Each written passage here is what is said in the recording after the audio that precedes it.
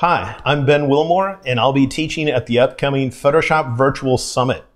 One of my sessions is on advanced selections and masking. And during that session, I don't think I'm going to get a chance to cover a tip that I think you could use. So I want to cover it now. What I'd like to show you is how Photoshop behind the scenes is storing all the selections that you use over time.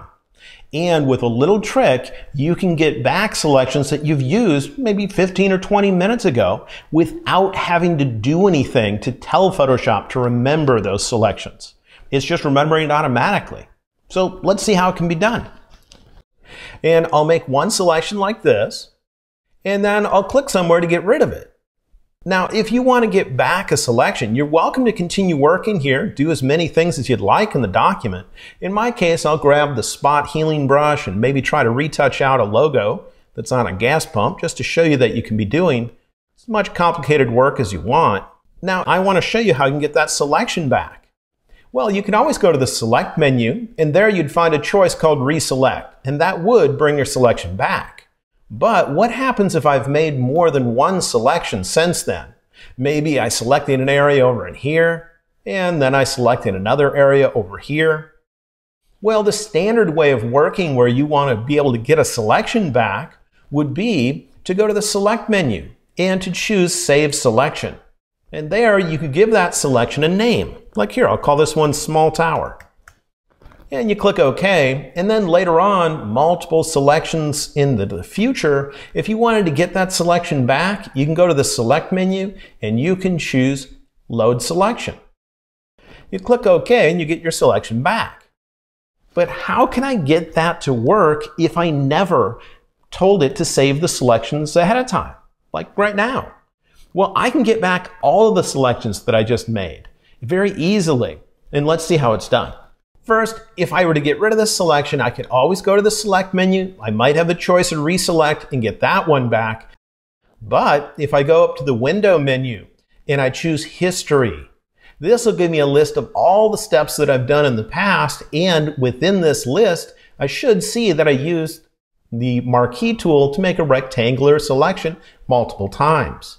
And I could click back on these steps that end up having selections involved, and those selections will appear on my screen once again, and there's the one I'd like to be able to get back. The problem is, when I went back in my history, it also undid anything that I had done after that first selection was made. So if you look at the gas pump where I'd retouched out the logo's back again. So somehow I want that selection to return, but I want to end up down here at the bottom of my history so that I still have my retouching intact. I can do that. Here's how. If you go back in history until you get your selection, then go to the Select menu and choose Save Selection.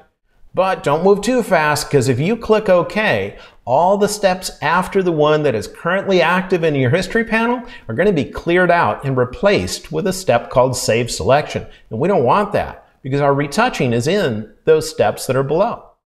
So what I want to do is just up here where it says Document, tell it to create a brand new document to put this selection into.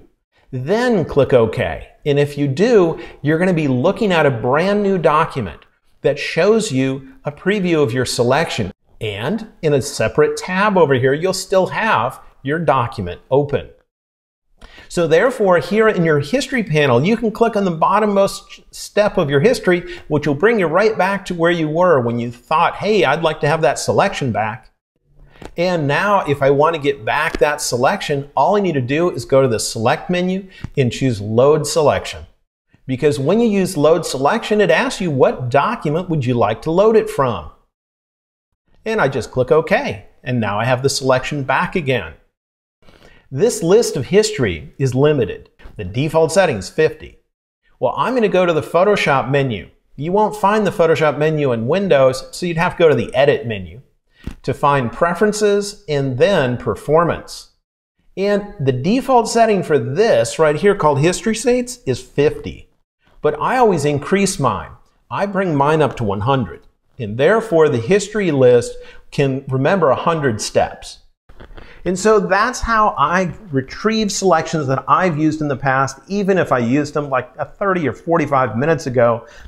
If you want more tips like these, then be sure to tune in to the Photoshop Virtual Summit. I'll see you there.